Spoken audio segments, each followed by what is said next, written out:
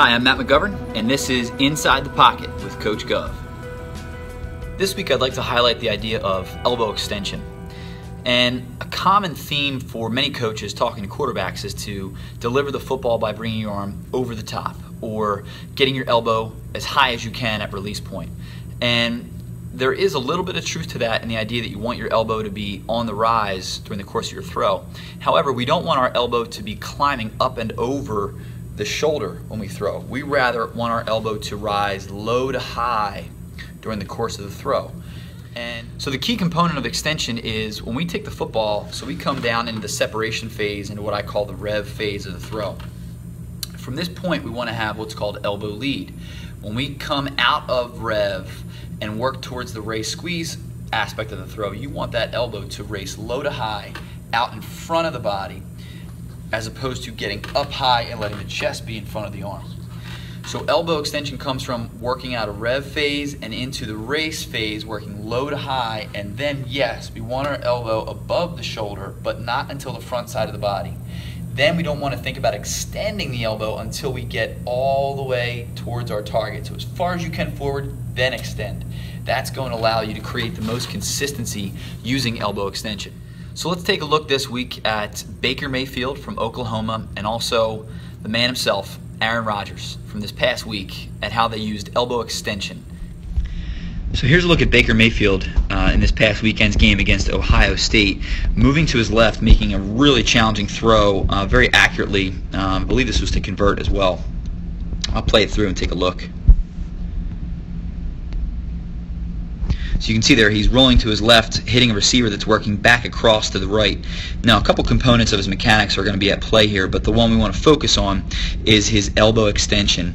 So as I described earlier, the idea of getting your elbow out in front of the football and having elbow lead is the first priority, coming out of your rev phase, which here's his rev and his separation, and now you're going to see him essentially pivot his elbow to now being in front. So right now his elbow shifts to now being in front of the football and driving towards his target.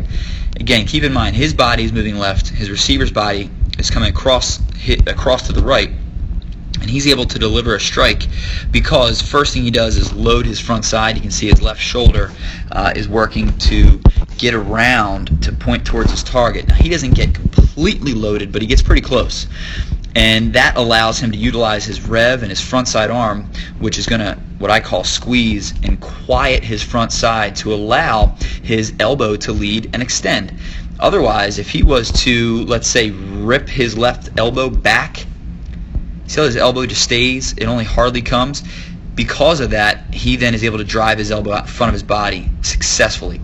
And this is how you get elbow extension right there. You can see the elbows in front of the football, driving towards the target, and only then does he extend the elbow. And that is what allows him to finish with an accurate throw here across his body the opposite way on the run for a big conversion.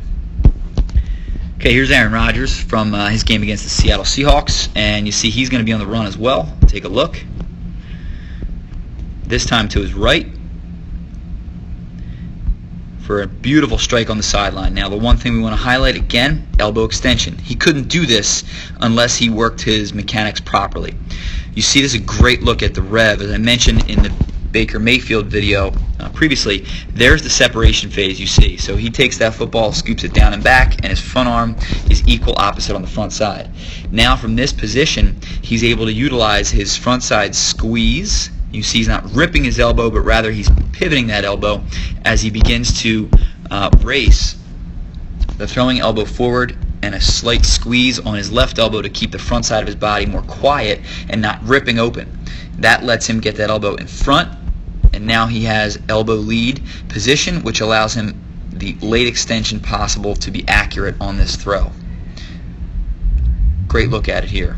So for quarterbacks, don't forget, you want to drive your elbow as close to your target as possible before you begin to extend it, and then allow your arm to fully snap the full extension of your elbow and then wrist to allow for the most consistency on every throw.